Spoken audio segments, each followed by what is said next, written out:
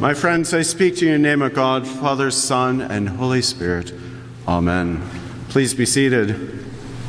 The season of Epiphany, the one in which we find ourselves currently in, is traditionally understood as the time of the liturgical year when we consider who Jesus is. The word itself points to this, to reveal or manifest. We meet Jesus Christ, God made flesh, at Christmas, and then we slowly learn about him through the stories of his ministry and teaching throughout the season of Epiphany. Yet there is another aspect of Epiphany that can easily be overlooked. Our learning of who Jesus is reveals very much who we are and what we are about. Jesus reveals not only the love of God and God's way of life, he exemplifies the very life to which you and I are called to embrace. Jesus is not only divine, but human as well. And we, who have been formed and fashioned into the image of God, are called to embrace and live our vocation. An early father of the church, Irenaeus of Lyon, writing in the 2nd century, pointed to this when he wrote, "God became human so that we may become what God is himself." In Jesus, we find our true purpose and our true mission. I hadn't terribly thought about this much over the past few weeks. It wasn't until I started to reflect upon my sermons from the past 2 Sundays that I realized I was unintentionally pointed to this in my preaching. A few weeks ago, I spoke about how we are to be like Jesus and give of ourselves as gift to others. I shared at the time that when we break bread, we say and do as Jesus does. "Take this, all of you, and eat it, for this is my body." All of us join in that. I then spoke about how we are to cast out our nets out into the deep, even when we feel discouraged and disheartened by the difficulties and challenges of life. Finally, last week I wrestled and reflected upon Jesus' teaching of the Beatitudes and how he calls us to act now and to serve the poor, the hungry, and the marginalized. To be the very living body of Jesus Christ in the world, living and acting today. We, like Jesus, are to go to the places of pain and suffering and love and care for God's beloved, poor, and disenfranchised. This week, Jesus takes us a step further in his teaching about how we are to live life. Although he seems to outline a way of life we are to embrace, to love and care for all, including our enemies, there's something much greater going on in this gospel text. Jesus isn't simply calling us to live the golden rule. He's inviting us to live a life of radical generosity well beyond ordinary comprehension. As he says in the gospel, anyone can do good and love others, but as disciples, we are called to do so much more. We are not simply to be good people, we are to be gracious and merciful as God is gracious and merciful. We are to love without counting the cost and without fear of what the demands of that love may have upon our life. And this is a critical distinction, an important one at that, particularly in our own time when there's much talk about freedom and individual rights. In recent weeks, we've seen and heard dozens of protesters demanding our provincial and federal leaders to rescind all pandemic health protocols for the sake of their own individual freedom and rights. We're told that vaccine requirements and limitations upon gatherings have been an unnecessary burden to some of our citizens.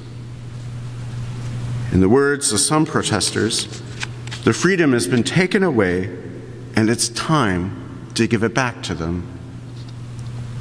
Well, a part of me sympathizes with the protesters.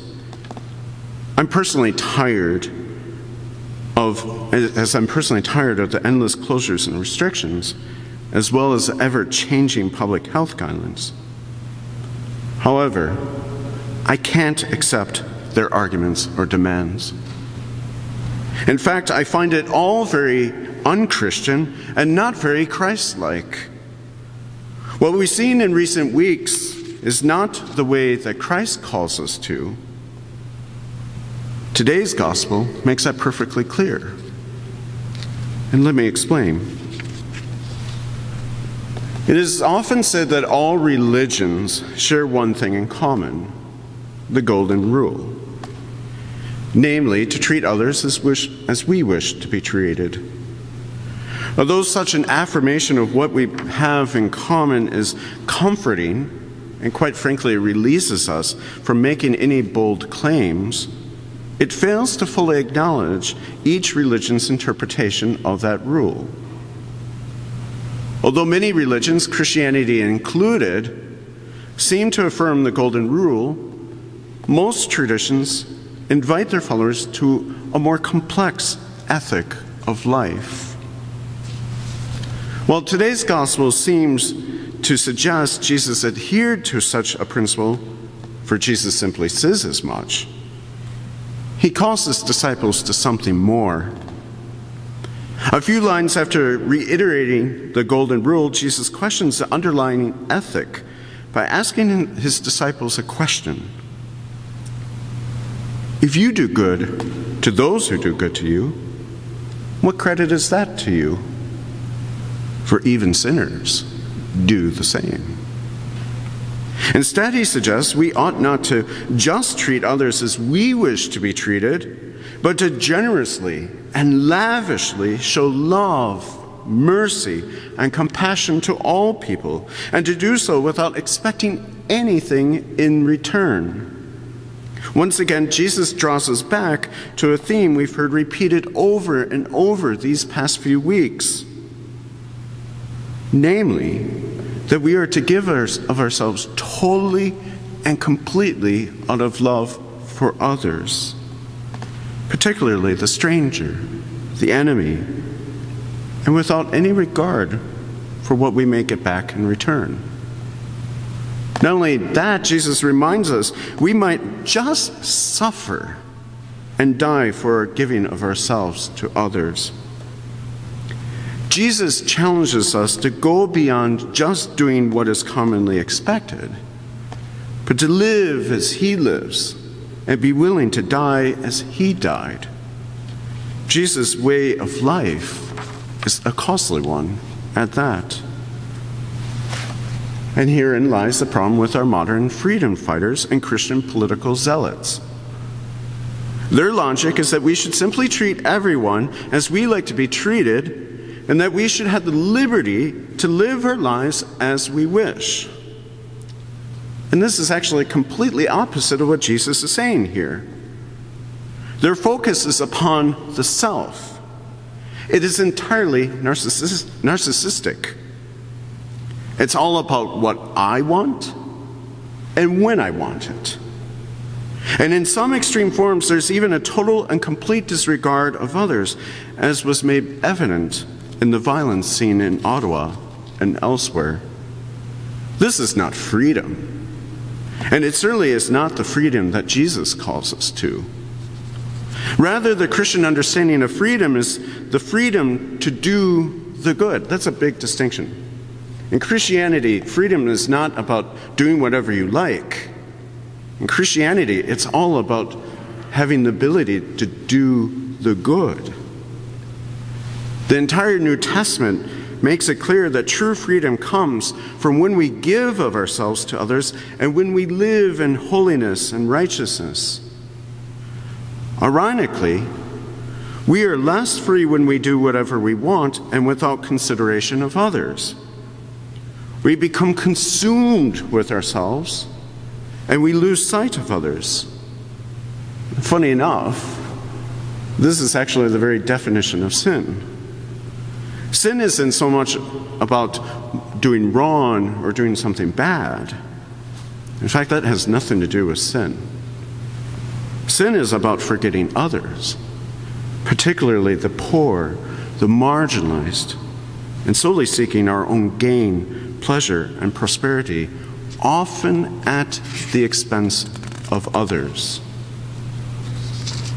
We experience true freedom when we live for others, when we seek not only to do the good, but to show love and mercy as God shows it. Then we will discover our true self purpose. In living for others, we become like God, for God always gives of God's self for the life of the world. So too shall we. Then we truly become in the image and likeness of God.